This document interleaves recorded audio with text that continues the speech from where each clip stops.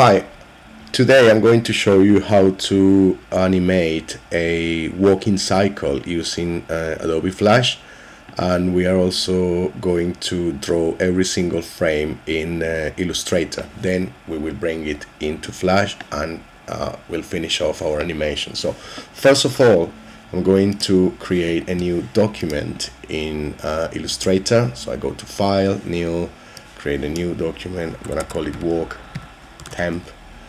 It's going to be for the web, the size 960 x 560, and the orientation landscape. That should be alright. I hit OK, and then we have our document. Next, I'm going to place an image that I have prepared before, which is from a book by Preston Blair. So go to File, click on Place, and look for the image. This is the image I want to have. Alright, so as I said before, this is a page of a book by Preston Blair, and it's on animation, so it's a really good book. And what I want to draw is this double bonus walk. Alright, so I'm basically going to draw this series of images, and then to do that I'm just going to create a new layer. Our image has been placed in layer 1, so I'm going to lock it, and I'm going to create a new layer, and I'm ready to start drawing. So I hit B to select my brush tool. Also going to select a color for the outline, probably not color for the inside, and I can start drawing. So I'm going to draw this one first. Start with the head. I'm going very quickly in this tutorial because I'm seriously constrained by time, but as you will have more time at home, just work on the details and spend good time in every drawing, so you will have a better result. But for the sake of this tutorial, that should be alright. Okay, so I finished my first drawing. So what you have to do is to finish off all these parts of the walking cycle. Alright, save your document, and then we'll bring it into Flash. So I have prepared a document before with all my drawings. Okay, so there you are. Okay, so basically I hit this image. Now I'm ready to import this. So I'm going to, before I import, I'm going to group every single drawing by selecting it all and pressing Command G. Alright, select all, Command G, Command G, Command G, so on. Command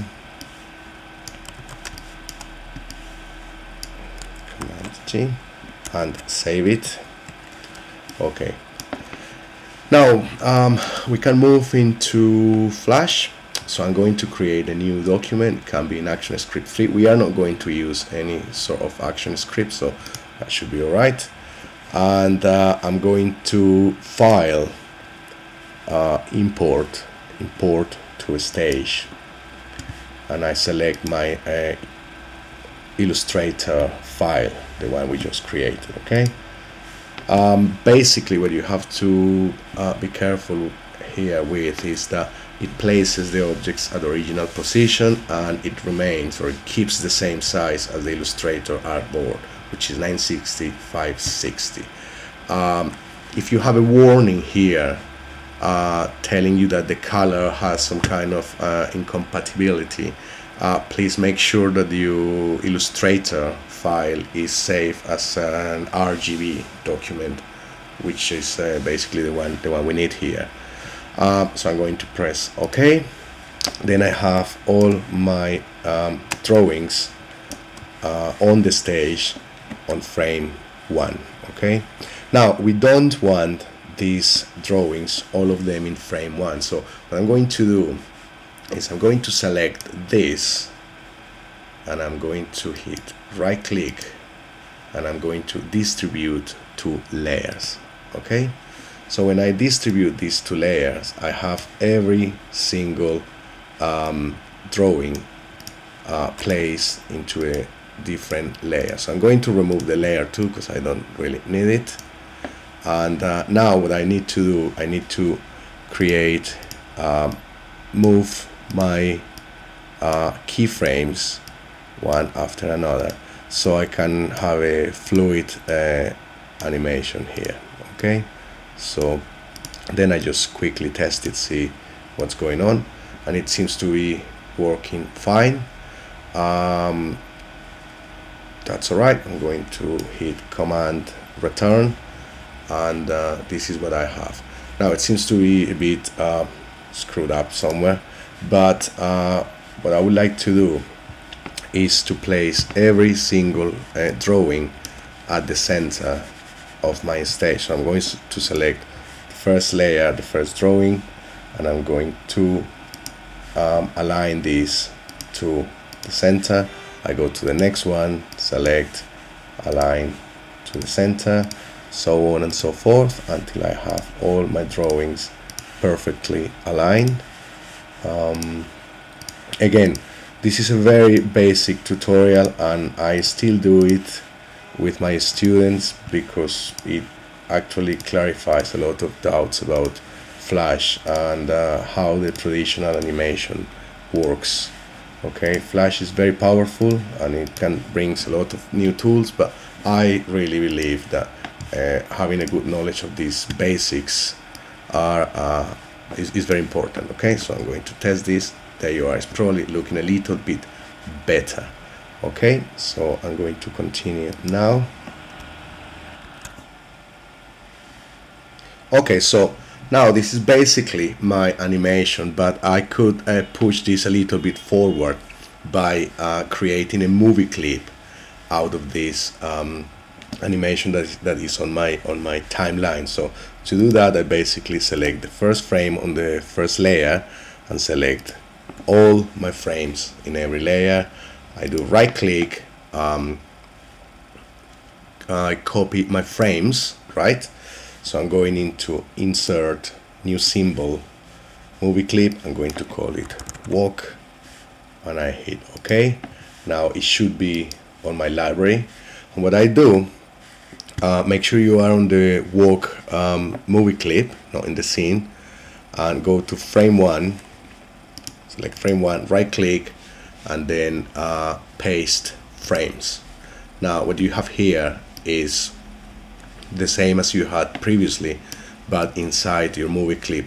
There is a little problem here that I need to clean, I need to fix, which is I need to clean the rest of the frames here. I only need the keyframes, so I just do right click and convert to a blank keyframe, right click, convert to blank keyframe, right click, oops, be careful,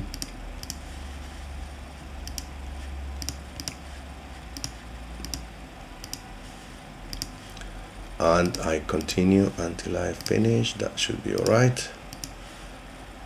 Keyframe,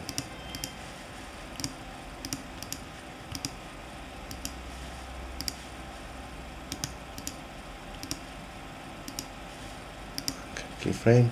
Okay, now you can test, and then you can see that your animation, your walking cycle is looking much more cleaner. Now, also important to know, you have it in your library, so you can use it anytime you want. And now I'm going back to my scene, the main timeline, and I'm going to remove all these layers and frames because I don't need them anymore. So I'm going to remove all these frames. I'm going to remove all these layers. All right, make sure you have one frame on layer 1, and now you can simply click and drag the walk movie clip onto your workspace, and then you have it now fully working. You can make it a little bit bigger if you want, and then publish it, and that's what you have. Now the advantage of this is that it really saves a lot of time when you're working on a long animation. Having your walking cycles or different set of basic animations in your library is very, very helpful, saves a lot of time again. And also, if you need to create, we can create from here, we can create different camera shots or shots for our animations. For instance, I can have this kind of shot, okay, which is a medium shot. I can have probably close up here, that it can also work. Okay, you can have a very, very, very, very wide shot, and it all depends on what you put in the background. Okay, that's okay. And also you can actually animate this in the classic way, which is basically you can have your movie clip of outside the workspace, and then I don't know, create a keyframe on frame 60, insert a keyframe, just drag this along that way, go in between one of your frames here and create a classic twin, and you see that now our movie clip is moving from position A to position B. We are not able to see the animation here, but as soon as we publish it, we will see what is happening. Okay, so it's looking cool again. So it depends on what you want to do. You can have a really nice set of backgrounds, a really nice set of characters. For this tutorial, I'm trying to keep it as simple as possible, but the process is basically the same. So please, if you have any question, just drop me a line, and I will be very happy to help you as usual. And thank you very much. Have fun.